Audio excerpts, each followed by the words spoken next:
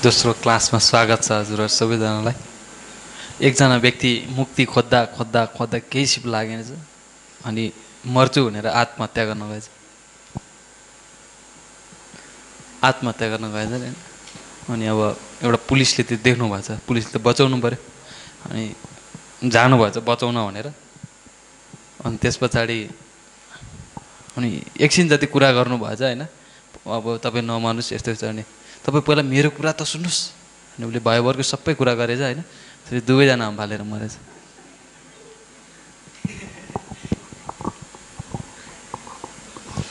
येशू ख्रीष्टको नामको अर्थ के हो? मुक्तिदाता, मुक्ति। अबदेखि तपाईँ धर्म प्रचार गर्ने भूत भन्छन् होइन। अनि त्यस पछाडि येशू ख्रीष्टको नाममा सुन्नुभएको छ, येशू ख्रीष्टको नाम। अनि त्यस पछाडि सुन्न त सुने हौ, अनि उहाँको विषयमा केही कुरा त थाहा होला नि। त्यस्तो खासै त केही थाहा छैन, केही सुन्न चाहनुहुन्छ त? उहाँको त नामको अर्थ नै मुक्तिदाता हो। आमेन।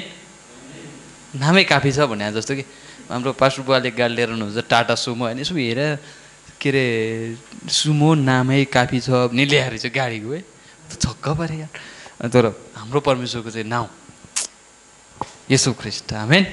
अब नाममा स्पष्ट छौँ हामी। तपाईँको बुवाको नाम के भन्दा मेरो बुवाको नाम त्यो त्यो त्यो त्यो त्यो त्यसो 1 करोड पायो भने के होला? करोड हो। अब कति मान्छे पागल हुन्छन् त्यो मान्छेलाई। येशू ख्रीष्ट मुक्तिको एउटै बाटो, नासरतको येशू ख्रीष्ट। अझै स्पष्ट छ नासरतको येशू ख्रीष्ट भन्दाखेरि चाहिँ कस्तो हुन्छ भने, मनिष गिरी भन्यो भने चाहिँ म मनिष गिरी नि त। के अरे हाम्रो देवेन्द्र सरलाई भने होइन मैले यो विषयमा, के अरे तपाईँको 12 को नाम के अरे? तपाईँ मोरङको होइन त? मोरङको चाहिँ देवेन्द्र सर भनेपछि अब हामीले देवेन्द्रजी होइन, अब मोरङको मात्र भनेर नि हुँदैन। मोरङ भएर त कति छन् देवेन्द्र होइन।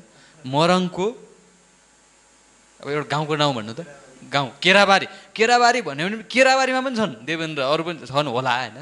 तर अब केराबारीको पनि अझ जाउँ, थापाटार। थापाटार पछि अर्को गाउँ छ कि छैन? त्यहाँ छ, त्यही हो लास्ट। त्यही थापाटारको चाहिँ देवेन्द्र। अनि उहाँको अझ बुवाको नाम पनि हुन्छ होइन। त्यो भनेपछि उहाँ मात्रै हुन्छ, अर्को हुँदैन कि। सुन्दै हुनुहुन्छ नि चिन्ने तरिका भने त्यो हुन्छ नि त। लोकेसन त त्यहाँ ठेट ठेट ठेट हुन्छ नि। हामी अहिले कहाँ छौँ? पेप्सी खोलाको मनरा खोला नजिकैको पुलभन्दा लगभग कति भित्र छ यो? ठ्याक्कै यो ठाउँलाई के भन्छ? यो ठाउँलाई त प्लानिङ भन्छ होइन। ल भनौँ न, अब यो ठाउँमा पेप्सी खोलाको रातो बिल्डिङको यो चाहिँ कति नम्बरको घर हो होइन? त्यो घर भने ठ्याक्कै के हुन्छ होइन। अब न पेप्सी खोला मात्र भन्यो भने त पेप्सी खोला भरि त अरू पनि चर्चहरू कति छन्। पेप्सी खोला कहाँ पर्छ? काठमाडौँमा पर्छ होइन। काठमाडौँबाट त कति छन् नेपालमा पऱ्यो फेरि काठमाडौँ। कारण हुँदा हुँदा के हो विषय, तर ठ्याक्कै ठेटमा आउनु पऱ्यो क्या भन्न खोज्यो। जे ठेट हुन्छ त्यो एउटै हुन्छ है। हामी सबैजना एकदम प्योर छौँ। म जस्तो मान्छे अर्को छैन यहाँ। जति पनि हुनुहुन्छ उहाँहरू जस्तो कोही पनि अर्को छैन। आमेन। यहाँ भएको मान्छेलाई मैले अमेरिका खोज्न गएँ भने पनि भेट्दिनँ। येशू ख्रीष्टको नामै काफी छ। सुन्दै हुनुहुन्छ? उसले अगाडि जाउँ। मानिस हराएको छ। लुका 19 अध्यायको 10 पदमा येशू ख्रीष्ट हराएकालाई बचाउन आउनुभयो। लुका 18 अध्यायको 16देखि 27 पदसम्म हामी हेर्छौँ भनेदेखि एउटा धनी जवान मानिस येशू ख्रीष्ट भट्ट आउँछन् अनि उनले सोध्छन्, प्रभु अनन्त जीवनको अधिकारी हुन मैले के गर्नुपर्छ?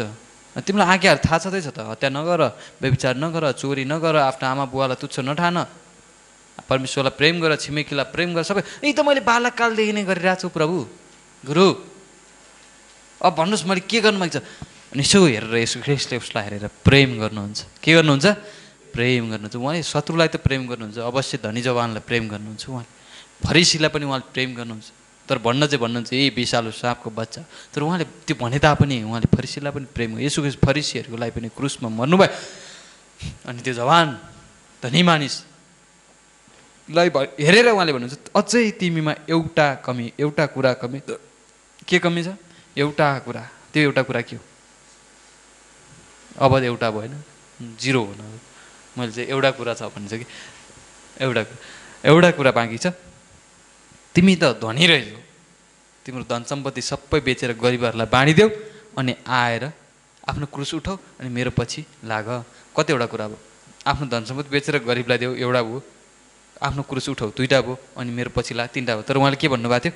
एउटै कुरा कमी छ। सबभन्दा ठुलो कुरा चाहिँ के हो? येशू ख्रीष्टलाई पछ्याउनु। उसले येशू ख्रीष्टलाई पछ्याइरहेको थियो। जसले येशू ख्रीष्टलाई पछ्याउँछ, येशू ख्रीष्ट के हुनुहुन्छ? दयालु हुनुहुन्छ। उहाँले गरिबहरूको लागि आफ्नो प्राण अर्पण गर्नुहुन्छ, धन त केही पनि होइन। सुन्दै हुनुहुन्छ?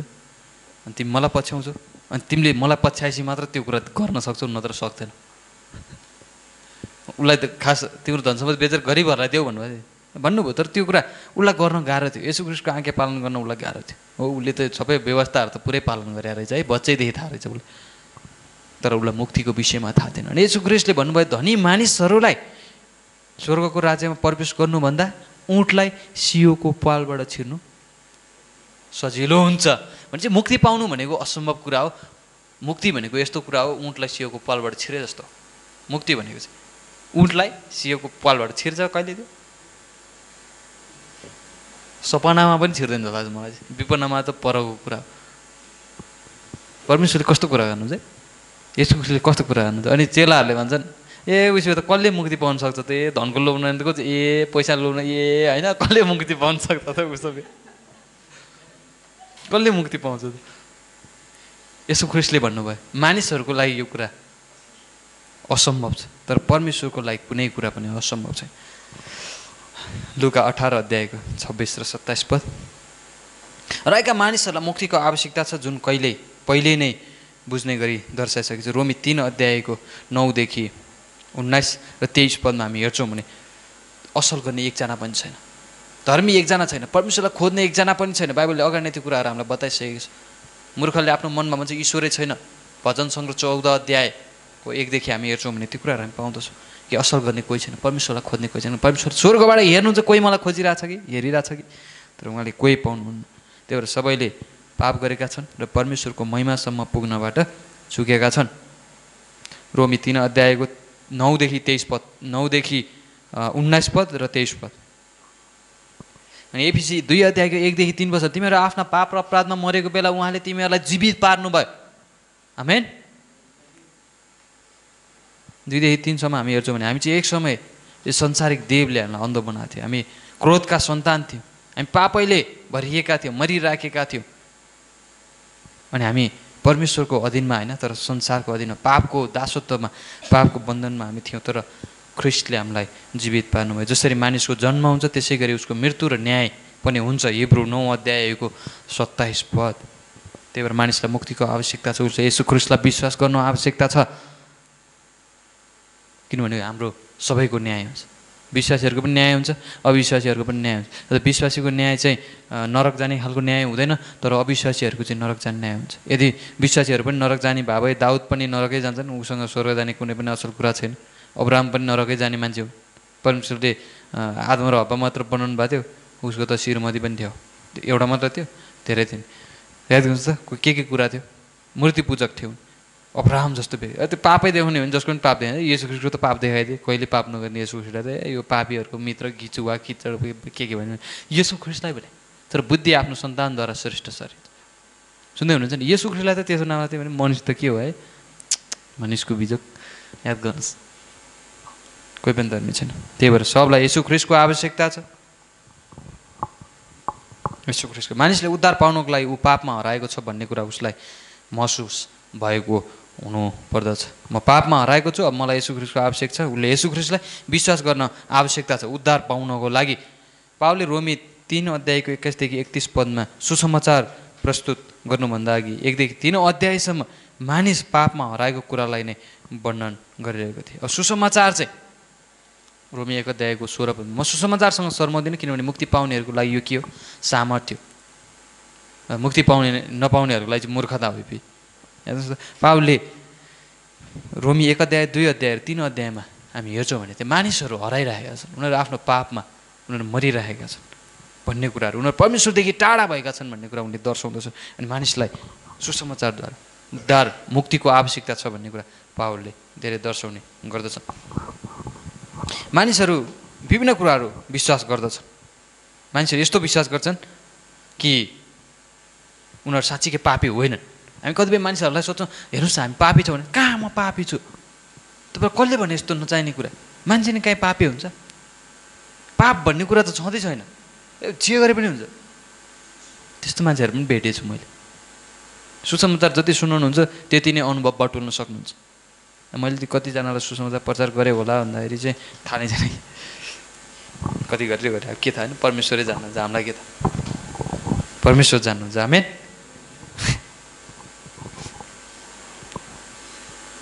मानिसहरू धेरै कुराहरू विचार गर्छ तिनीहरू अरू मानिस चाहिँ खराब उनीहरू मानिसहरू भन्दा हामी खराब पनि छैनौँ हामी पापी पनि छैनौँ हामी खराब पनि छैनौँ यस्तो कुराहरू मानिसहरूले विश्वास गर्छ नरक वास्तविक होइन भनेर मान्छेले विश्वास गर्छ एक नम्बर के हो मान्छे पापी छैनन् दुई नम्बर हामी अरू मानिसहरू चाहिँ खराब छैनौँ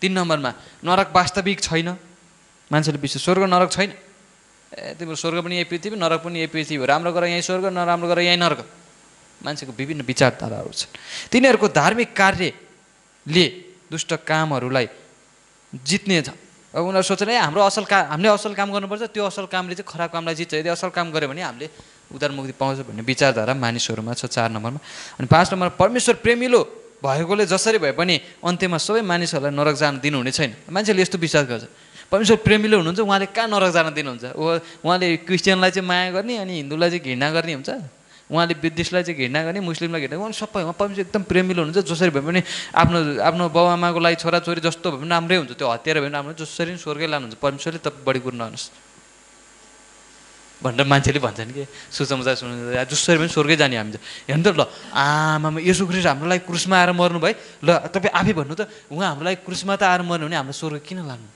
त्यस्तो मान्छे पनि भेटाएको छु मैले सुन्दै हुनुहुन्छ तालतालको मान्छे भेटेछ तर येशू ख्रीष्टले के भन्नुहुन्छ मान्छे क्रिस्चियन परिवारमा जन्मिँदैमा बाइबल धेरै अध्ययन गर्दैमा सबै कुरा गर्दैमा होइन यदि उसले येशू ख्रीष्टलाई विश्वास गरेको छैन भने जब त्यो क्रुसमा झुन्डेको चोर भन्दा नि त्यो अपराधीलाई हामी हेर्छौँ भने उसले के भन्छ प्रभु तपाईँ आफ्नो राज्यमा आउनुहुँदा मलाई सम्झिनुहोस् तपाईँ त कुनै अनुचित कामै गर्नु भएको छैन आजसम्म म त आफ्नो गल्तीको सजाय भोगिरहेको छु तर तपाईँले त कहिले येशूले के भन्नु आजै तिमी मसँग स्वर्गमा छ उसले येशू ख्रीष्टलाई स्वीकार गरेको छ त्यहाँनिर सुन्दै हुनुहुन्छ येशू ख्रीष्टलाई स्वीकार गर्नु येशू ख्रीष्टलाई ग्रहण गर्नु मान्छेहरूले धेरै कुराहरू पत्याउँदैनन् उनीहरूले यस्तो कुराहरू विश्वास गर्दैनन् किन उनीहरूमा परमेश्वरप्रतिको पश्चातापी हृदय छैन परमेश्वरको डर पनि छैन के पनि छैन उनीहरूको आँखा अन्धो भएको छ र उनीहरूले सत्य कुरालाई दबाइराखेका छन् रोमी 1 अध्यायको 16 देखि हामीले हेऱ्यौँ हामी देख्छौँ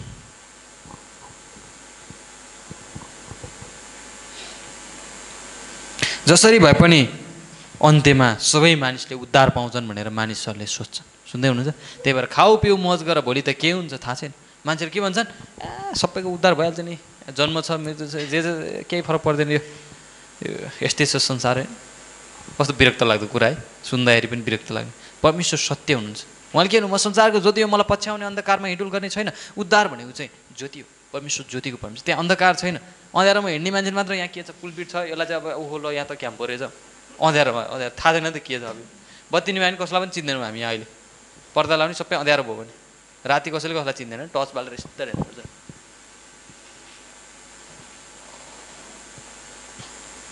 मान्छेहरू अन्धकारमा छन् उनीहरू बुझिरहेको छैन त्यो पछिसँग सम्बन्ध राख्दा जुन चाहिँ परमेश्वरले मानिसको पापको अवस्था र ऊ हराइरहेको स्थितिलाई सुल्झाउन एउटा मार्ग तयार गर्नुभयो जसले उहाँको पवित्रता र न्यायलाई केही असर गर्दैन अब यहाँ परमेश्वरले एउटा मार्ग तयार गर्नुभएको छ र मानिसको कुनै पनि सोच विचारले त्यसलाई असर गर्न सक्दैन कि येशू ख्रीष्ट मात्र एउटै बाटो सत्य र जीवन हुन्छ यो 14 अध्यायको 6 पद सुन्दै हुनुहुन्छ मानिसको सोच विचार जस्तो सुकै भयो भने परमेश्वर ज्योति हुनुहुन्छ परमेश्वर सत्य हुनुहुन्छ र उहाँले मुक्तिको एउटै मात्र बाटो त्यहाँनिर छ त्यो चाहिँ येशू ख्रीष्ट हुनुहुन्छ माथिका कुराहरूको विश्वास कुनै पनि सत्य छैनन् तिनीहरू सबै नै बाइबलभन्दा फरक छन् सुन्दै हुनुहुन्छ तर बाइबल छ हामीसँग प्रष्ट वचन उहाँको सत्य वचन हामीसँग छ योना 17 अध्यायको 17 पदले भन्छ उहाँको वचन सत्य हो सम्पूर्ण धर्मशास्त्र परमेश्वरको प्रेरणाबाट भएको हो यो सिकाउन अर्थी दिन भुलदोष देखाउन मानिसलाई सच्याउन लाभदायक हुन्छ धार्मिकतामा तालिम दिन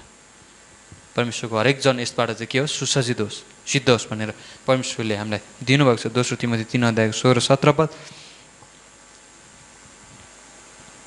दोस्रो पत्रुस 1:20 र 21 पद। सबै मानिसहरूले परमेश्वरको प्रेरणाबाट बोले। सत्यता यो हो कि ख्रीष्ट येशूमा बाहेक अन्त मुक्ति छैन। सबै मानिसहरू पतन भएका छन् र सहाराविहीन भएका छन्। तिनीहरूलाई पापमा मर्नको लागि दण्ड दिइएको छ। पापको ज्याला मृत्यु हो। रोमी 6:23 पद। त्यही भएर मानिसहरू मर्छन्। तिनीहरूको पापको कारणले परमेश्वरबाट छुट्टिएका छन् र बिरानो भएका छन्। रोमी 3:23 पद।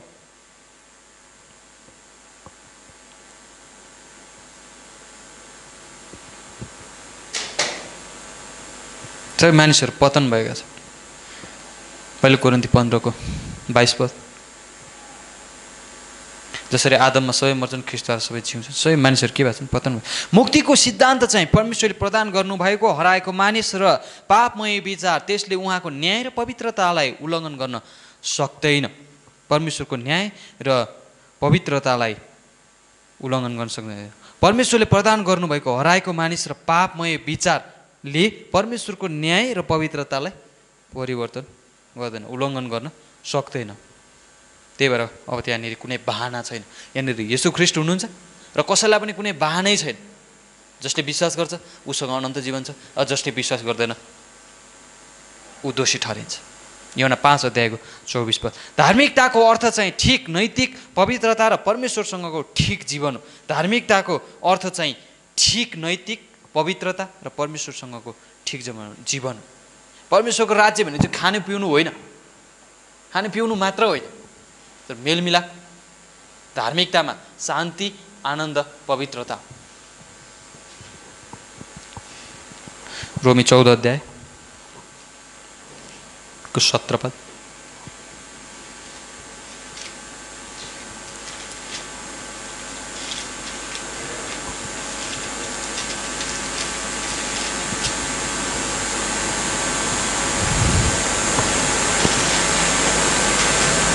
सुन्दै हुनुहुन्छ? त्यहाँ नै मेलमिलाप गराउनेहरू उनीहरू परमेश्वरका सन्तान।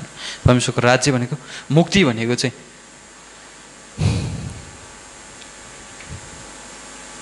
खानु पिउनु मात्र होइन, पवित्र आत्मामा धार्मिकता, मेलमिलाप, आनन्द हो।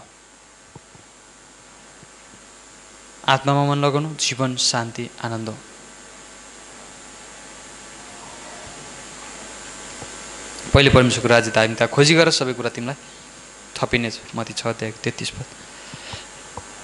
मानिस आफैलाई बचाउन सक्दैन। यो वास्तविकता बाइबलले हामीलाई बताउँछ। धर्मशास्त्रको स्पष्ट शिक्षा यो छ कि परमेश्वरले मात्र बचाउन सक्नुहुन्छ। परमेश्वर बिना मुक्ति असम्भव छ। यसैया 49:1-4 र 15-21 पदमा मात्र परमेश्वरले मात्र बचाउन सक्नुहुन्छ।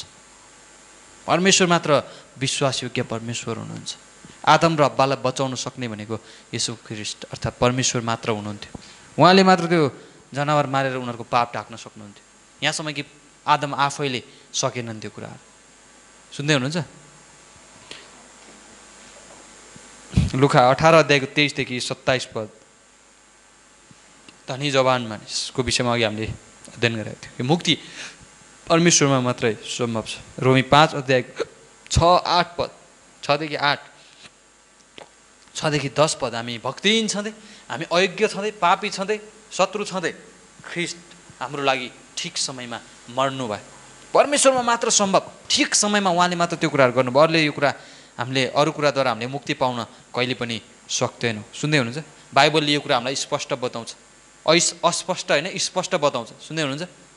हेलो, सुन्दै हुनुहुन्छ? सुन्दै हुनुहुन्छ? बाइबलले मात्र हामीलाई स्पष्ट गरी बताउँछ कि मुक्ति मात्र येशू ख्रीष्टबाट हो। हामी पापी छँदै, हामी कमजोर छँदै, हामी भक्तिहीन छँदै, हामी शत्रु छँदै ख्रीष्ट हाम्रो निम्ति सही समयमा मर्नुभयो। मुक्ति मात्र येशू ख्रीष्टमा। परमेश्वरले संसारलाई प्रेम गर्नुभयो, आफ्नो एकमात्र पुत्रलाई दिनुभयो। उहाँमाथि विश्वास गर्ने कोही नाश नहोस्, तर उसले अनन्त जीवन पाओस्। जसले विश्वास गर्छ उसँग अनन्त जीवन छ। जसले विश्वास गर्दैन उसँग जीवन छैन। उसले जीवन देख्ने छैन, तर पिताको क्रोध उसमाथि रहिरहेछ। यूहन्ना 3:36 पद, यूहन्ना 5:24 पद। मानिसहरू आफैलाई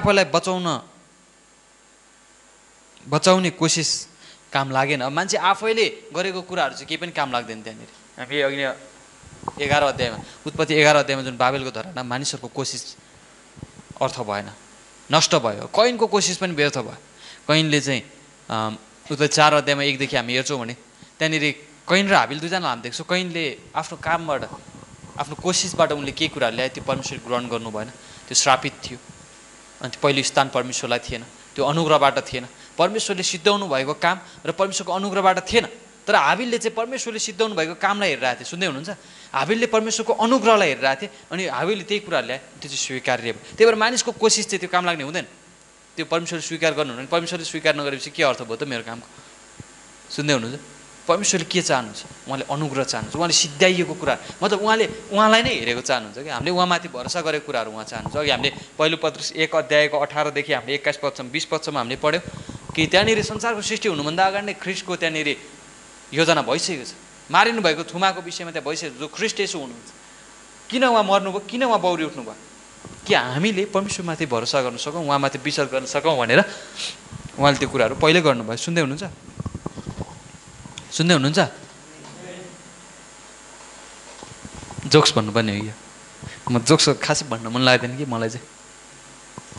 परमेश्वरको वचनभन्दा असल कुरा चाहिँ के छ त होइन? उहाँको वचन चाहिँ हजारौँ सुन चाँदी भन्दा पनि असल छ रे। आमेन। मैले भने होइन, राजा दाउदले भने। कसले भने? राजा दाउदले। राजासँग सुन चाँदीको अभाव हुन्छ, ज्ञान बुद्धिको अभाव हुन्छ? भएन भने पनि त्यहाँ एउटा न एउटा मान्छे हुन्छ उसँग ज्ञान है। अब बिरबल र अकबरको कथा त सबैलाई थाहा छैन। अकबर भने चाहिँ मूर्ख राजा रे होइन, बिरबल भने चाहिँ बुद्धिमान प्रधानमन्त्री। याद गर्नुहोस् है, उसलाई केही कुरा जान्नु पऱ्यो नि, ऊ बिरबल म भन्न चाहिँ दानियल पनि एकदम बुद्धिमान थियो, प्रधानमन्त्री बराबरै थियो है। अनि योसेफ पनि त्यस्तै थियो। याद गर्नुहोस् है, म त अब त्यस्तोमा पर्दिनँ। तर परमेश्वरले हामी सबैलाई राजाहरू पुजारीहरू बनाउनु भएको छ भनेर प्रकाश 1 अध्यायको 6 र 7 पदले हामीलाई गर्दछ। राजाहरू पुजारी। अझ अर्को पदले त के हुन्छ? उहाँ ईश्वरहरू तुल्याउनु भएको छ अरे हामीलाई। क्या वचन छ है! परमेश्वरको वचनले हामीलाई एकदम भजन सङ्ग्रह 82 अध्यायको 6 पदमा त्यो कुरा लेखेको छ कि तिमीहरू ईश्वरहरू। के तिमीहरूले पढाएको छैनौ? 82 को 6 पद, 82 को 82 च्याप्टर 82 वर्स 6 नेपालमा बुझ्नु भन्ने कि ल कस्तो राम्रो वचन छ हेर्नु, सुन्दाखेरि पनि आनन्द आउँछ है।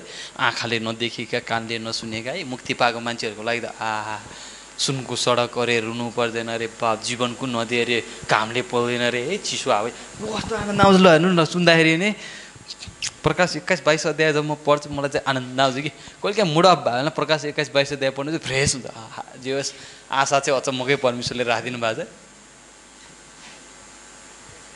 हुन त गरिबलाई दिन्छु नभन्नु, उनी केलाई लान्छु नभन्नु भने होइन, तर परमेश्वरले हाम्रो लागि चाहिँ एकदम असल कुराहरू चाहिँ राख्नुभएको छ कि मलाई खुसी लाग्छ। उहाँले मुक्ति सँगसँगै धेरै असल कुराहरू, किनभने मुक्तिसँगै ती कुराहरू समेटिन्छन्। परमेश्वरले आफूलाई प्रेम गर्नेहरूको लागि चाहिँ सबथोक गर्नुभएको छ।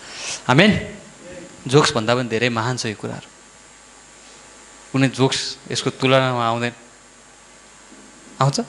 आउँदैन। परमेश्वरको वचन सत्य छ, शक्तिशाली छ, प्राणलाई पुनर्जीवित गर्न सक्ने क्षमता परमेश्वरको वचनमा छ। आमेन। मुक्ति। आज हामी मुक्तिको टपिक्समा छौँ।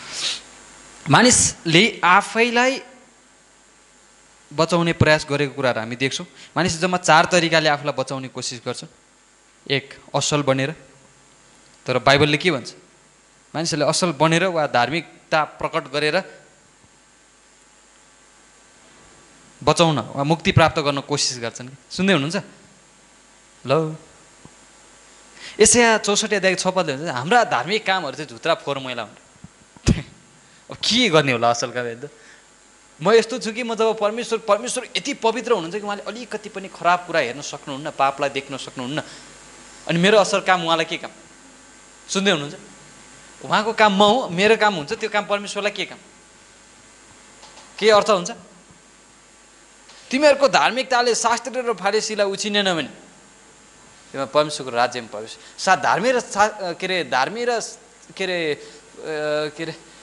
शास्त्री फरिसी र शास्त्रीहरूले के गर्छन्? यसो ख्रिस्टलाई विश्वास गरे त? गरेन। त्यही भएर यसोले भन्दा तिमीहरूले मलाई विश्वास गरेनौ भने कुरो त्यो हो कि धार्मिकता चाहिँ यसो ख्रिस्टमाथि विश्वास गरेर मात्रै हो, छैन अर्को कुरा। गएको दिन पढ्दै थियौँ, कहाँ पढ्दै थियौँ? गलातीको पुस्तकमा हामी हेर्छौँ भने 2 अध्यायको 16 पदमा यसु ख्रिस्ट गलाती 3 अध्यायमा, रोमी 4 अध्यायमा। धार्मिकता चाहिँ येशू ख्रीष्टमा विश्वास गरेर। अब रोमी 3 अध्यायको 10 पदले भन्छ धर्मीकै पनि छैन। रोमी 3 अध्यायको 26 पदले भन्छ परमेश्वर आफै धर्मी हुनुहुन्छ र जसले येशू ख्रीष्टमाथि विश्वास गर्छ त्यसलाई उहाँले धार्मिकता ठहराउनुहुन्छ। आमेन। स्पष्ट अन्त जानु पर्दैन। अनि अब्राहमले परमेश्वरमाथि विश्वास गरे धर्मी ठहरे। तर मानिसहरूले चाहिँ असल काम गरेर प्राप्त गर्न सकिन्छ कि भनेर उनीहरूले धेरै कोसिस गरिरहेछ। अनि असल काम भनेको चाहिँ याद गर्नुहोस् है, बाइबलले भन्छ असल काम भनेको परमेश्वरले येशू ख्रीष्टलाई पठाउनु भयो र उहाँलाई विश्वास गर्नु नै असल काम। यूहन्ना 6 अध्यायको 29 पद टिप्नुहोस्, काम लाग्छ। मलाई पनि धेरै काम लागेको थियो। असल काम भनेको चाहिँ त्यो। अनि परमेश्वरको इच्छा भनेको पनि त्यही हो। फेरि यूहन्ना 6 अध्यायको 37 देखि 40 पदसम्म हेर्नु भने परमेश्वरको इच्छा भनेको जसलाई येशू ख्रीष्ट परमेश्वरले संसारमा पठाउनु भयो उसमाथि विश्वास गर, त्यो परमेश्वरको इच्छा। उहाँको आज्ञा भनेको के हो? उहाँको आज्ञा भनेको परमेश्वरले आफ्नो पुत्रलाई पठाउनु भयो, अब तिमीहरू उहाँमाथि विश्वास गर, परमेश्वरको आज्ञा त्यो।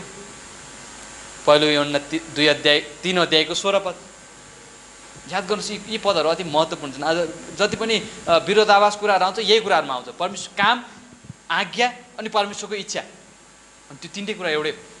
बाइबलले त्यही कुरा बताउँछ। म तपाईँहरूलाई त्यो कुरा म बताउन चाहन्छु।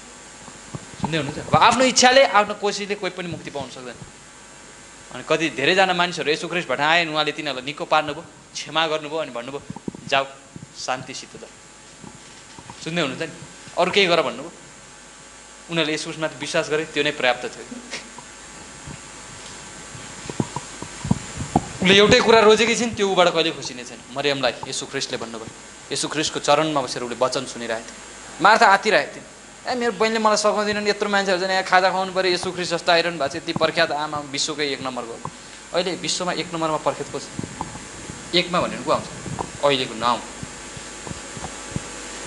सबभन्दा धनी मान्छे फेमस हुन्छ या राष्ट्रपति फेमस हुन्छ?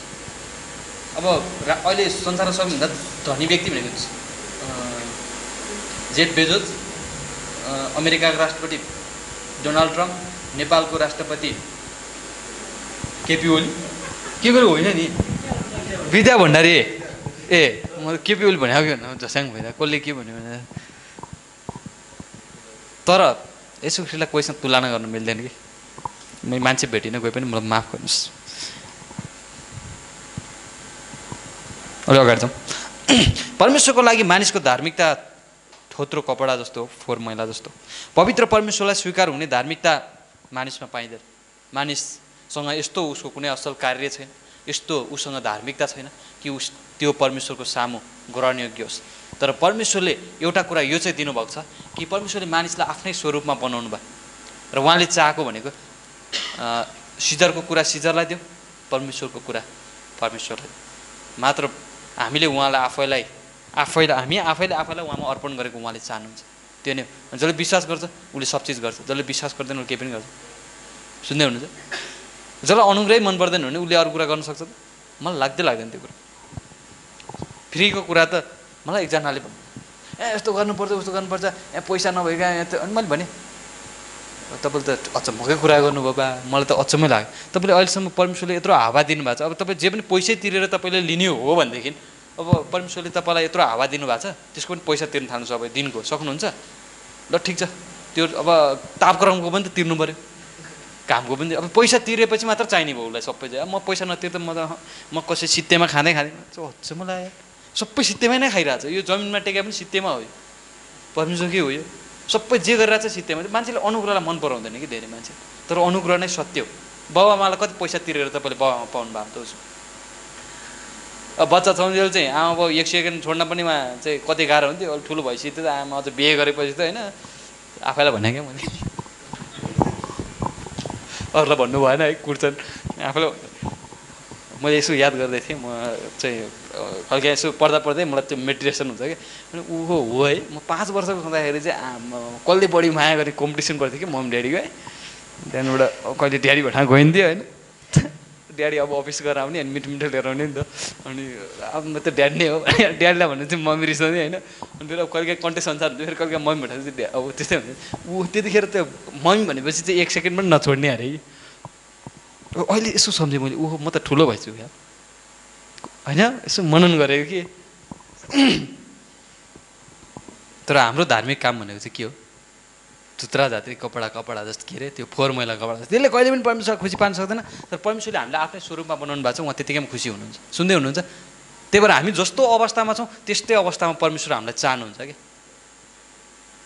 मैले कोसिस गरेँ, उहाँलाई कामै छ, उहाँले त्यत्तिकै चाहनुहुन्छ। सबै ठाउँमा जानुहोस्, अफिसमा जानुहोस्, वा कुनै संसारिक कामहरूतिर हुनुहुन्छ भने त्यहाँनिर केही मिस्टेक गल्ती गर्नु भयो भने निकालिदिन्छ। त्यहाँ अनुग्रह पनि छैन, दया माया केही पनि छैन, गल्ती गर्नलाई त्यहाँ चाहिँ छैन। घर जानुहोस्, ए आयो बाबु, यस्तो यस्तो गरेँ गल्ती, ए ठिकै छ, अर्को पाइन्छ। अब बुवा आमा त त्यस्तो हुन्छ, परमेश्वर कति अनुग्रही हुनुहुन्छ, जसले त्यस्तो बाउ आमा दिनुभयो, त्यस्तो चाहिँ सबै कुरा दिनुभयो होइन। त्यही भएर परमेश्वर के हुनुहुन्छ? मुक्तिदाता हुनुहुन्छ। उहाँमा मात्र हाम्रो असल कामले कहिले पनि हामी परमेश्वरको अगाडि उभिन सक्दैनौँ। सुन्दै हुनुहुन्छ? अझै अर्को स्टोरी याद आयो कि फेरि, हराएको छोराको स्टोरी। उडन्ते पुत्र है, सबै बाउको धार्मिकता जति लिएर गएको उसले, त्यो उसको पनि होइन होला, मलाई जस्तो लाग्छ। अब सबै घरको सम्पत्ति जति लिएर गएको हो नि त, राम्रो थियो, नयाँ नयाँ लुगा, नयाँ नयाँ जुत्ता, सबै चिज थियो उसँग है। अनि ऊ चाहिँ गइरहेको थिएँ, कहाँ गए? उडाउन, धार्मिकता उडाउन गएको थिएँ। गएर उडाइसके पछाडि सबै सिद्धाएपछि त दारी पनि झस्छ, मेरोभन्दा पनि झस्छ कि, यो त अब अलिकति सफा छ नि त होइन। उसको त अलि लामो अझै त्यसले यदि एक लामो थियो, अब थियो मलाई थाहा थिएन। अनि त्यसपछि लुगा जति सबै च्यातिएको, फोहोर मैला भइसकेको थियो। अब उसको धार्मिकता भने त्यही हो कि, म जब परमेश्वरको अगाडि आउँछु भने म त्यही हराएको छोरा जति खेल्छु। जति काम गरेर आए पनि, जति जे गरेर आए पनि प्रभुको अगाडि म। तर उहाँले मलाई फेरि माया चाहिँ गर्नुहुन्छ, अचम्म छ है। त्यस्तो त्यो फोहोर झुत्रो मैला भने अँगालो हालेर उसलाई चाहिँ चुम्बन दिएर है, बाप रे बाप, याद गर्नु त भोज भत्तेर आमा, परमेश्वरको प्रेम कि। त्यही भएर मेरो जतिसुकै असल कार्य पनि त्यही हराएको छोराको बराबर हो। म काम गर्न जान्छु, थोत्रो भनेर आउँछु, अनि बाबु आयो, स्याबास। त्यो उहाँले केही भन्नुहुन्न, म खोज्न जानु पर्थ्यो है, तिमी आफै आएछौ, मलाई खुसी लाग्यो। कस्तो हुनुहुन्छ कि हाम्रो परमेश्वर है, म खोज्न जानुपर्ने, तिमी आफै आयो, ल अच्छा भने झन् भोज भत्तेर त्यो भन्नु खोजेको त्यही होइन त। त्यो भोज भत्तेर नहुनुपर्ने हो, चाहिँ अब कुटेर निकाल्नु पर्ने हो। ठिकै छ, तिमी आफै आयो, म खोज्न, मैले सुख पाएँ बाबु, तिमीलाई थ्याङ्क यू है। परमेश्वरको प्रेम। घरमा बस्या दाइले चाहिँ फेरि के हुन्छ? यतिका समयसम्म तपाईँको यत्रो सेवा गरेँ है, काम गरेँ, व्यवस्था पालन हुने त्यही हो कि। अब जति उसलाई आफ्नो कामको घमण्ड होइन त, मैले यत्रो सेवा गरेँ, खोइ तपाईँले आजसम्म मलाई एउटा पाठो धरिदिनु भयो। उसलाई चाहिँ यत्रो बाछा मार्ने, यत्रो ठुलो बाछा, सुनको औँठी, नयाँ नयाँ जुत्ता लुगा, तपाईँको पैसा लगाएर उडाउनेलाई चाहिँ, धार्मिकता उडाउनेलाई चाहिँ यस्तो, म यत्रो धार्मिकता पालन गर्नेलाई चाहिँ यस्तो, खोइ। तर परमेश्वर अनुग्रही हुनुहुन्छ, मुक्ति उहाँमा सम्भव छ। धनीले पनि उद्धार पाउँछ, गरिबले पनि उद्धार, सबले उद्धार पाउँछ, किनभने परमेश्वरले सबलाई समान व्यवहार गर्नुहुन्छ। परमेश्वरको दृष्टिमा न अन्धो, न लङ्गडो, न पक्षघाती, न धनी, न गरिब, न बाङ्गो, न टेढो, न नेप्टे, न चिप्टे, सबै समान। सुन्दै हुनुहुन्छ? सबै समान। उहाँको दृष्टिमा सबै समान छन्, तर मान्छेको दृष्टिमा चाहिँ उहाँ फरक हुनुहुन्छ। कहिले उहाँलाई खोपामा राखेका छन्, कहिले उहाँलाई टेबलमा राखेका छन् है, कहिले उहाँलाई गाडीको यस्तो हुन्छ नि, कता कता राखेका छन्। परमेश्वरलाई त कता कता कुना काप्चातिर राखेको। परमेश्वरले के चाहनुहुन्छ? हृदय चाहनुहुन्छ। हेर, म ढोकामा आएर ढकढक गाउँछु, कसैले मेरो आवाज सुनेर आफ्नो ढोका खोल्यो भने म उसलाई स्वीकार गर्नेछु, म उसँग भोजन गर्नेछु, उसले मसँग भोजन गर्नेछ। त्यो चाहिँ मुक्ति हो। मुक्तिमा आनन्द छ, परमेश्वरसँगको उपस्थिति छ, परमेश्वरसँगको सङ्गति छ। आमेन। पहिलो कुरा के थियो? असल व्यक्ति। दोस्रो कुरा, असल काम गरेर, धार्मिक कुराहरू व्यवस्था पालन गरेर मान्छेले त्यो सोच्छन्। तर एफिसी 2 अध्यायको 8 र 9 पदले के भन्छ? अनुग्रह, विश्वासबाट अनुग्रहद्वारा तिमीहरूले उद्धार पाएका हो, यो तिमीहरू आफैबाट होइन, यो परमेश्वरको के हो? वरदान, परमेश्वरको अनुग्रह। कर्मद्वारा होइन, न त मानिसले घमण्ड गर्ने थियो है। प्रभु अहिले मैले मेरो कामले चाहिँ उद्धार पाएको भए म के भन्थेँ थाहा छ? तपाईँले मलाई उद्धार, तपाईँ क्रुसमा त आएर मर्नुभयो, तर त्यसको लागि त मैले यस्तो गरेको छु नि प्रभु, 40 दिन त उपवास मात्रै बसेको छु म, तपाईँ त 40 दिन मात्र बस्नुभयो, म त 80 दिन प्रभु, तपाईँलाई पनि जितेँ मैले त, मेरो कामले हो भने त्यही भन्छ। त्यति मात्र काम हो र प्रभु? आमामामामा, दानको त कुरै छोडिदिनुहोस्, कमाएको त 1 रुपियाँ खल्तीमा भएन प्रभु, सबै गरिब, त्यही भएर मैले उद्धार पाऊ। त्यति मात्र होइन, अब आमामामा प्रभु यति चोखो नितो गरेको छु कि मैले, मेरो लुगा त म दिनदिनै फेरि लगाउँछु। त्यस्तो मेरो धार्मिक काम भने त त्यस्तो। म त अशुद्ध मान्छेहरूलाई छुँदिनँ, म फोहोर कुराहरू खाँदा पनि खाँदिनँ। फरिसीहरू त्यस्तै थिए कि, सुन्दै हुन्छ? जे पाए त्यो खाँदैन थिए, जस्तो पाए लाउँदैन थिए है। अनि मेरो धार्मिक अरे आमामा प्रभु चर्च नगएको त दिनै छैन म, त्यति मात्र सुसमाचार त हप्तै 7 दिन, आमामा त्यतिकै मैले मुक्ति पाओ र? होइन, त्यतिकै पाओ र मैले? पानी पनि नखाइ पो उपवास बसेको त आमामा प्रभु 80 दिन त्यो पनि। अचम्म लागेर आउँछ मलाई त। प्रार्थनाको त कुरै छोडिदिनुहोस् प्रभु, आमामा प्रार्थना त गर्दा मेरो घुँडा हेर्नु भए पनि उठको घुँडा के होला, मेरो घुँडा हात्तीलाई पनि झिच्छ होला, मेरो घुँडाले त्यति रफ भइसक्यो मेरो धार्मिक काम भए कि। त्यही भएर छोडिदिनुहोस् त्यो सबै। उहाँको अगाडि म त्यो उडन्ते पुत्र जस्तै अगाडि जान्छु, केही पनि छैन, प्रभु म पापमा त्याग गर्छु। दुईवटा व्यक्ति मन्दिरसँगै भेला भए एउटा भन्छ ओ प्रभु म दशमसा दिन्छु, उपवास बस्छु, प्रार्थना गर्छु, म यही जस्तो पनि छैन, यही यो कर उठाउनु छैन म म म म म म अर्कोले टाढेबाट शिर पनि नउठाए, प्रभु छाती पिट्दै भनेको छ कि प्रभु म पापीमाथि दया गर्नुहोस्। असल काम गरेर सम छैन। त्यही भएर अनुग्रहद्वारा मैले के पाएँ? अनुग्रहद्वारा विश्वासबाट मैले उद्धार पाएको छु। अनि त्यो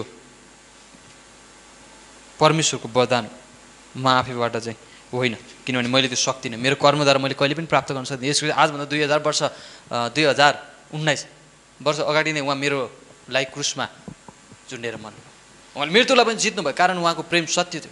उहाँले जे कुरा मलाई गर्नुभयो त्यो सत्य थियो। मेरो कामले कहिले पनि म मृत्युलाई जित्न सक्दिनँ, सुन्दै हुनुहुन्छ? तर मात्र एउटै कुरा, विश्वास जो परमेश्वरबाट आउँछ। त्यो विश्वास मबाट आएको होइन नि त। बाइबलले के भन्छ? विश्वास सुनाइबाट आउँछ, सुनाइ परमेश्वरको वचनबाट आउँछ। परमेश्वरको वचनबाट को आउनुभयो? येशू ख्रीष्ट आउनुभयो। येशू मर्नुभयो, गाडिनुभयो, मृत्युलाई जित्नुभयो। उहाँलाई विश्वास गरेपछि आउँछ त्यो कुरा। सुन्दै हुनुहुन्छ? रोमी 10 अध्यायको 17 पद, योहन्ना 1 अध्यायको 14 पद,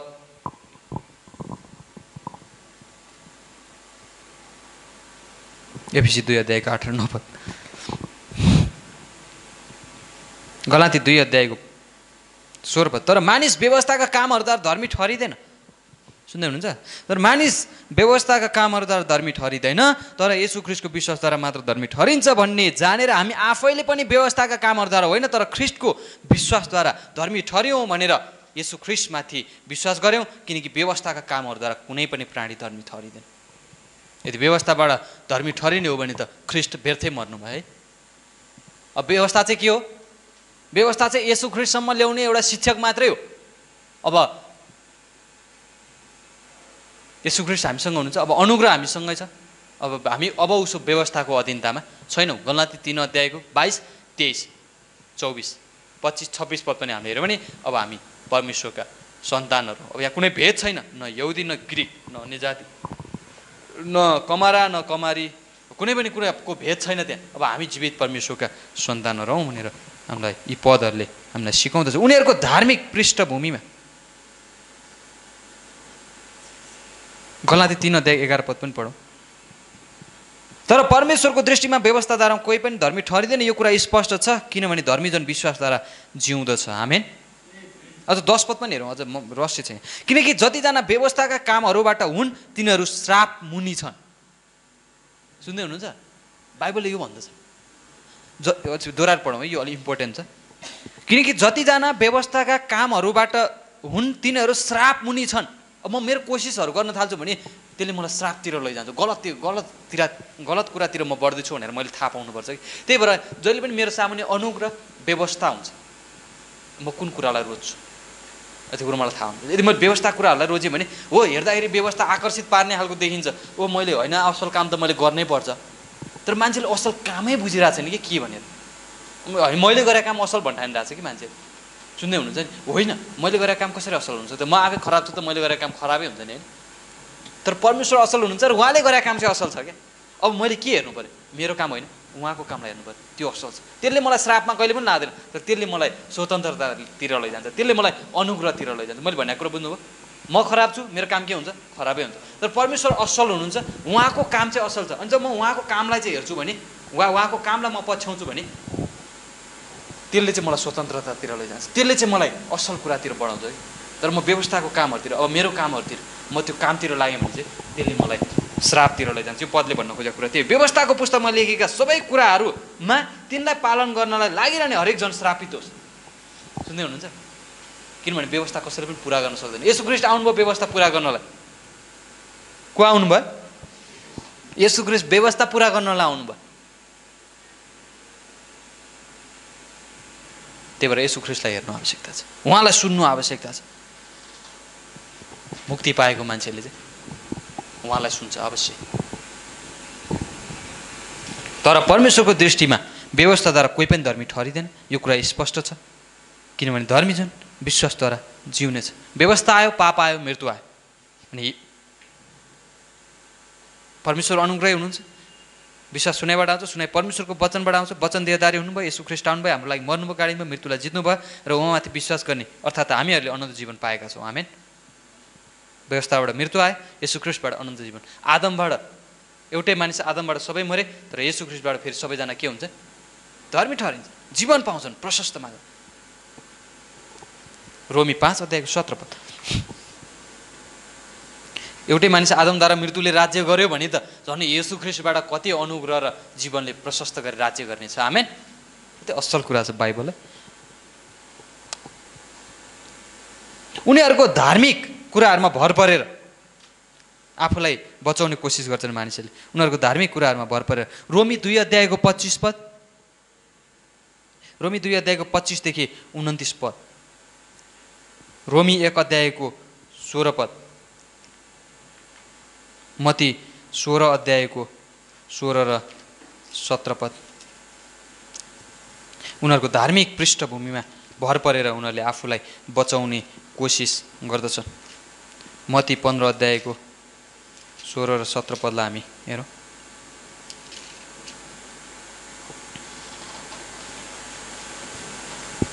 तर यहाँनिर हामी हेर्छौँ भने सिमोन पत्रुसले येशू ख्रीष्टलाई विश्वास गरेको कुराहरू हामी देख्छौँ। अनि सिमोन पत्रुसले जवाफ दिएर भने, तपाईँ जीवित परमेश्वरका पुत्र ख्रीष्ट हुनुहुन्छ। अनि येशूले जवाफ दिएर उनलाई भन्नुभयो, योनाका छोरा सिमोन, तिमी धन्य हौ, किनकि मासु र रगतले तिमीलाई यो कुरा प्रकट गरेको होइन, तर मेरो पिताले जो स्वर्गमा हुनुहुन्छ। आमेन। कसले प्रकट गरे? होइन, मासु र रगतले। अब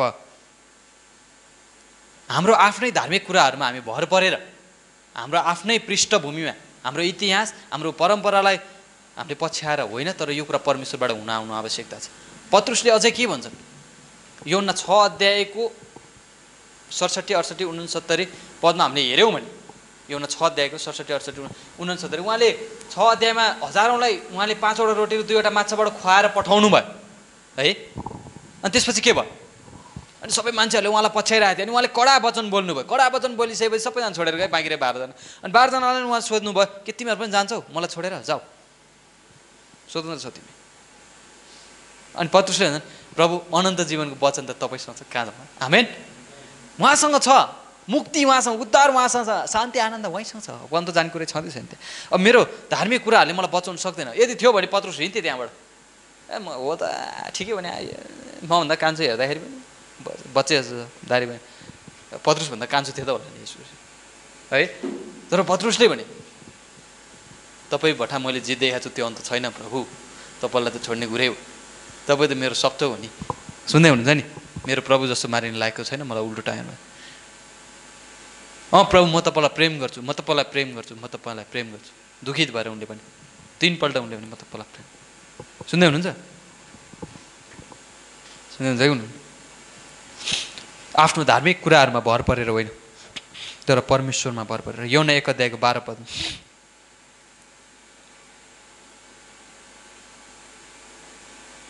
तर जतिले उहाँलाई ग्रहण गरे, उहाँको नाम विश्वास गरे, उहाँले तिनीहरूलाई परमेश्वरको सन्तान हुने अधिकार दिनुभयो। उनीहरूको धार्मिक पृष्ठभूमिमा भर परेर होइन, तर परमेश्वरमाथि विश्वास गरेर, येशू ख्रीष्टमाथि विश्वास गरेर बचाइने कुराहरू हामी पाउँदछौँ। म सुसमाचारसँग शर्माउँदिनँ, किनभने विश्वास गर्ने हरेकको लागि यो के हो? परमेश्वरबाटको सामर्थ्य हो। तर जसले विश्वास गर्दैन उनीहरूको लागि चाहिँ मूर्खता। रोमी 1:16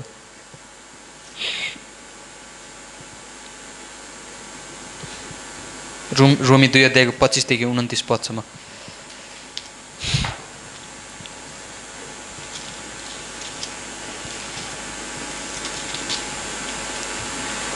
किनकि तिमी व्यवस्था पालन गर्छौ भने त खतनाले साँच्चै फाइदा दिन्छ, तर तिमी व्यवस्था भङ्ग गर्ने मानिस हौ भने तिम्रो खतना बिना खतना भएको छ। यसकारण बिना खतनाले व्यवस्थाको धार्मिकता पालन गर्छ भने के उसको बिना खतना चाहिँ खतना ठहरिने छैन र? अनि शारीरिक हिसाबले खतना नहुनेले व्यवस्था पुरा गर्यो भने के त्यसले तिमीलाई अर्थात् लेखिएको व्यवस्था र खतना भए तापनि व्यवस्था भङ्ग गर्नेलाई न्याय गर्ने छैन र?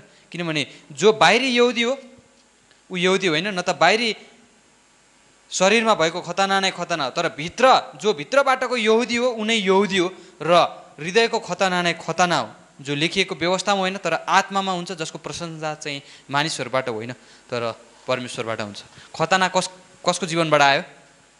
अब्राहमको जीवनबाट। अब्राहम कति वर्ष थिए खतना हुँदाखेरि? इस्माइल 14 वर्षको थिए, 86 वर्ष थिए क्या? 49 खतना थिए। तर खतनाभन्दा अगाडि चाहिँ उनले परमेश्वरमाथि विश्वास गरे। मैले भन्न खोजेको कुरो बुझ्नुहोस् है, खतनाभन्दा अगाडि परमेश्वरमाथि उनले विश्वास गरे अनि त्यो उनको निम्ति धार्मिकता ठहरियो। अनि जो भित्रबाटको यहुदी अब्राहमले परमेश्वरमाथि विश्वास गरे त्यो उनको निम्ति धार्मिकता गरे। अब परमेश्वरले अब्राहमलाई के भन्नुभयो? तिमीमा नै सबै जातिले आशिष पाउँछन्। कसरी आशिष पाउँछन्? अब जसले येशू ख्रीष्टमाथि विश्वास गर्छ ऊ भित्रबाटको यहुदी हो, जो आत्माबाट जन्मेको छ। यूहन्ना 1:12 पद हामीले पढ्यौँ, 13 पद अझ, जो शरीरबाट मानिसको इच्छाबाट रगतबाट होइन तर परमेश्वरबाट जन्मेका हुन्। यूहन्ना 1:13 पद। अनि यहाँनिर त्यही भनेको छ, अब जो भित्री खतना, भित्री यहुदी चाहिँ यहुदी हो र भित्री खतना नै खतना, अर्थात् त्यो चाहिँ विश्वासबाट कुरा, जसको प्रशंसा मानिसहरूबाट होइन तर परमेश्वरबाट आउँछ। बिना विश्वास परमेश्वरलाई प्रसन्न तुल्याउनु असम्भव छ। हिब्रू 11:6 पद सुन्दै हुनुहुन्छ? बुझिराख्नु भएको छ? निन्द्रा लाग्यो, टाइम सिद्धिन लाग्छ। अब उनीहरूको ज्ञान र बुद्धि कमाएर ज्ञानद्वारा पो मुक्ति पाइन्छ कि भन्ने मानिसहरूको सोच। एउटा कुरा के थियो? असल व्यक्ति बनेर, असल काम गरेर, धार्मिक कुराहरूमा भर परेर। र अर्को ज्ञान र बुद्धि कमाएर। पहिलो कोरिन्थी 1:18-23 पद अनि पहिलो कोरिन्थी 2:14 पद। शारीरिक मानिसले आत्मिक कुराहरू बुझ्न सक्दैन, त्यो उसको निम्ति मूर्खता हो। सुन्दै हुनुहुन्छ नि? त्यही भएर परमेश्वरले मूर्ख कुराहरूलाई चुन्नुभयो पृथ्वीमा। मूर्ख कुरा हामीलाई उहाँले के अरे बुद्धिमान कुराहरूलाई शर्ममा पार्नको लागि उहाँले मूर्ख कुराहरूलाई चुन्नुभयो। सुन्दै हुनुहुन्छ? ज्ञान बुद्धिले होइन, परमेश्वरभन्दा ज्ञानवान को छ? उहाँभन्दा कोही ज्ञानबहादुर अर्को छ?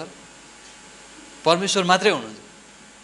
परमेश्वरले मात्र हामीलाई उद्धार मुक्ति दिनुहुन्छ। त्यही भएर परमेश्वरको ज्ञान नै, त्यही भएर सबैजना सत्यको ज्ञानमा आउन् भन्ने इच्छा उहाँ राखेर उहाँ धैर्य गर्नुहुन्छ। सबैजना बाँचुन् भन्ने इच्छा उहाँ गर्नुहुन्छ। पहिलो तिमोथी 2:4 पद मैले अघि पनि भने। अनि यहाँनिर छ मानिसहरूले आफ्नो बुद्धि आफ्नो ज्ञान कमाएर उनीहरूले उद्धार मुक्ति पाउन खोज्छन्। त्यही भएर यहाँ पत्रुसले अघि हामीले पढ्यौँ मत्ती 16:16 र 17 पदमा पत्रुसले के भने? तपाईँ जीवित परमेश्वरको पुत्र ख्रीष्ट हुनुहुन्छ। येशू ख्रीष्टले के भन्नुभयो? यो मानिसबाट होइन, मासु रगतबाट होइन, तर यो मेरो पिताबाट तिमीलाई प्रकट गरिएको माथिबाटको ज्ञान। संसारको ज्ञान कस्तो हुन्छ हजुर? नष्ट हुने, एकैछिन बितेर जान्छ। त्यो झैझगडा उत्पन्न गराउँछ, त्यसले गोलमाल गडबडी उत्पन्न हुन्छ। तर परमेश्वरबाट आउने ज्ञान चाहिँ पहिले कोमल असल फलहरूले भरिएको प्रेम, आनन्द, शान्ति, दया, धैर्य, भलाइ, विश्वस्ता, नम्रता, संयम, 9वटा फलहरूले भरिएको। के अरे गलाती 5:22 र 23 पद है, असल फलले भरिएको। याकुब 3:13-16 पदमा हामी हेरौँ भने त्यो माथिबाट ज्ञान र तलबाट ज्ञान छ। अनि ज्ञानद्वारा मान्छेले मुक्ति पाउन सक्दैन। तर माथिबाट ज्ञान जो येशू ख्रीष्ट हुनुहुन्छ, जो येशू ख्रीष्टले भन्नुभयो कि मलाई विश्वास गर्नेले अनन्त जीवन पाउनेछ। के निकोदेमसँग ज्ञान थिएन? ऊ त गुरु थिए, याद गर्नुहोस् न। येशू ख्रीष्टबाट गुप्तमा आउनु, ओह तपाईँ त असल गुरु हुनुहुन्छ, म यत्रो सिकाउँछु तर मैले आज अन्धाको आँखा खोल्न सकेको छैन। म गुरु हो, म यी व्यवस्था थाहा छ। हेर्नु त, मैले आजसम्म 5वटा रोटी र 2वटा माछाले चाहिँ मैले यत्रो हजारौँलाई खुवाउनु सकेको छैन। तपाईँ त अब परमेश्वरबाट नभए त तपाईँले यस्तो अचम्म काम अन्धाको आँखा खोल्नुहुन्छ, मरेको तपाईँ त एकदम अचम्मकै हो। आइरहेछ, उसले बुझिरहेछन् त्यो कुरा। अनि यसको भन्नुभयो त्यो महत्त्वपूर्ण कुरा त्यो होइन। महत्त्वपूर्ण कुरा चाहिँ नयाँ गरी जन्मिनु, आत्माबाट जन्मिनु। अनि उहाँले बताउँदै गएर 3 अध्यायको 14 पदमा गएर भन्नुहुन्छ, 13-14 पदमा गएर उहाँले भन्नुहुन्छ मानिसको पुत्र स्वर्गबाट ओर्ली आएको। मान्छेले हामीलाई प्रश्न गर्दा को स्वर्गबाट ओर्लेर आयो? यसोले भन्नु म स्वर्गबाट ओर्ली आएको। जसरी मोसाले उचाले साँपलाई, त्यसै गरी म अब उचालिन्छु। जसले मलाई विश्वास गर्छ उसँग अनन्त जीवन छ। अनि निकोदेमस छक्क पर्छ। अनि निकोदेमसले त्यो कुरा विश्वास गर्छ। सुन्दै हुनुहुन्छ नि? मानिसको ज्ञान र बुद्धिले होइन। तर येशू को हुनुहुन्छ भन्ने सत्यता मानिस आफैले छुट्याउन सक्दैन, तर परमेश्वरले देखाउनु पर्ने हुन्छ। धार्मिकताको ज्ञानले मात्र त्यो कुराहरू आउँदैन। परमेश्वर बिना मुक्ति असम्भव छ। सुन्दै हुनुहुन्छ? परमेश्वर बिना मुक्ति असम्भव छ। मानिसको धार्मिक कामले त्यो हुन सक्दैन। हाम्रो धार्मिक कामले, हाम्रो बल बुद्धिले हामी येशू ख्रीष्टलाई चिन्न सक्दैनौँ, तर यो परमेश्वरबाट प्रकट हुन आवश्यकता छ। यो परमेश्वरबाट मात्र सम्भव छ अनि परमेश्वरले हामीलाई देखाउनुहुन्छ। त्यही भएर पवित्र आत्मा बिना कसैले पनि येशू ख्रीष्टलाई विश्वास गर्न सक्दैन। परमेश्वरले नदेखाइकन कसैले पनि येशू ख्रीष्टलाई विश्वास गर्न सक्दैन। जब हामी येशूलाई विश्वास गर्छौँ भने त्यहाँ पिता, पुत्र, पवित्र आत्मा हामी तिनले कुरा एकैचोटि पाउँछौँ। सुन्दै हुनुहुन्छ? लुका 1 अध्यायको 37 पद, मानिसको लागि जुन कुरा असम्भव छ परमेश्वरको लागि सबै कुरा सम्भव छ। लुका 18 अध्यायको 18 देखि 26-27 पदमा हामीले हेऱ्यौँ भने मानिसको लागि जुन कुरा कठिन छ अर्थात् मुक्ति पाउनु परमेश्वरको लागि मात्रै सम्भव छ। मर्कुस 10 अध्यायको 26-27 पदमा, 25 देखि 27 पदमा त्यही परमेश्वरको लागि सबै कुरा सम्भव छ। मत्ती 18 अध्यायको, मत्ती 19 अध्यायको 26-27 पद, 25, 26, 27 पद, उहाँको लागि सबै कुरा सम्भव छ। सुन्दै हुनुहुन्छ? यिर्मिया 32 अध्यायको 17-27 पद, परमेश्वरको लागि कुनै कुरा कठिन छैन। यिर्मिया 32 अध्यायको 17 र 27 पद, उहाँको लागि कुनै कुरा कठिन छैन। मुक्ति चाहिँ परमेश्वरकै हो। अब उहाँलाई नै मुक्ति, प्रशंसा, महिमा होस्। प्रकाश 19 अध्यायको 1 पद।